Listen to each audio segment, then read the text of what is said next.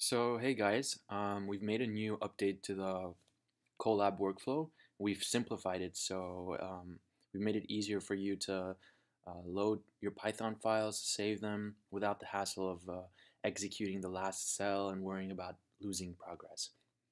So I'll be running through an example workflow here and showing you the changes.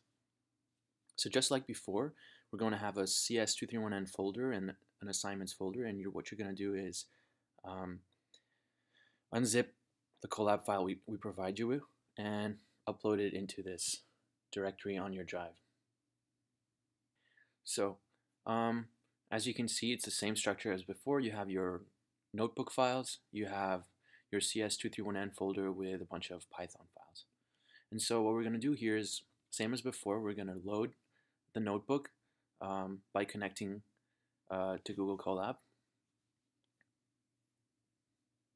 Maximize the screen.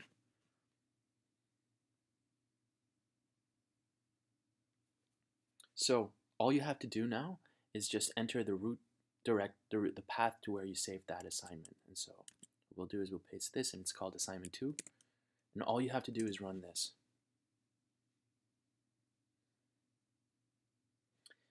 So what this is doing is it's first authorizing Colab to access your drive.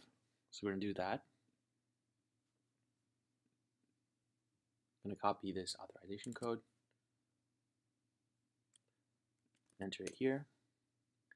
Then when it mounts your drive, what it does is it tells Python to look into the CS231n folder and to use that to look at Python files.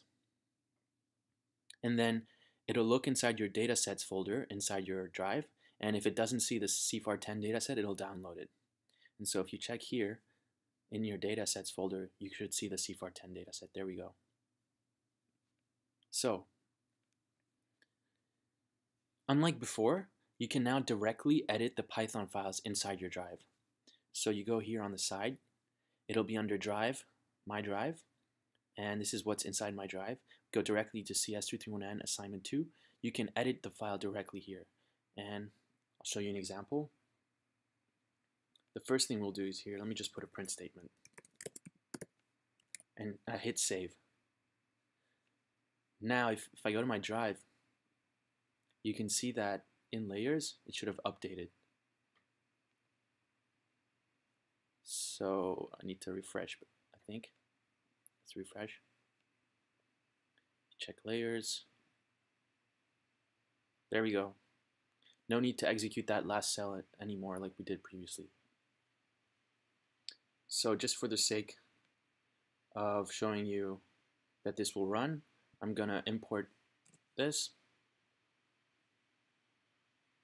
I'm going to load the CFAR10 dataset. It's going to recognize the newly trained folder we downloaded. Now I'm going to run this. It's not going to work, but at least it's going to print the high statement. There we go. You can see the high. That's it. If you go towards the bottom, you never have to run that last cell anymore. All you have to do is, while you're working on the notebook, is hit Command Save or Control Save to save your notebook, save the contents of the notebook periodically. And that's it. So you just edit your Python files from here, and then you can close once you're done. And then say you opened another notebook. Let's open Dropout. You have to enter the folder name again, but this time it won't re-download the dataset because it knows that the dataset is there. So it's called assignment 2. Let's run it. It'll ask for my authorization again. Let's do that real quick.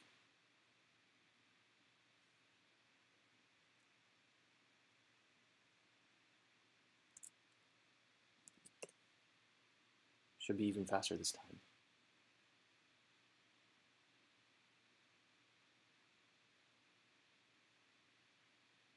That's it, you're done. You can load this again, and we can load the CFAR10 dataset. No need to re-download it every single time.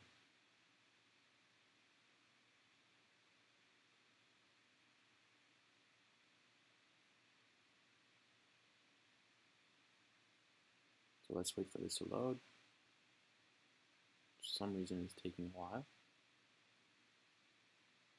There we go. That's it, guys. Let me know if you have questions on Piazza.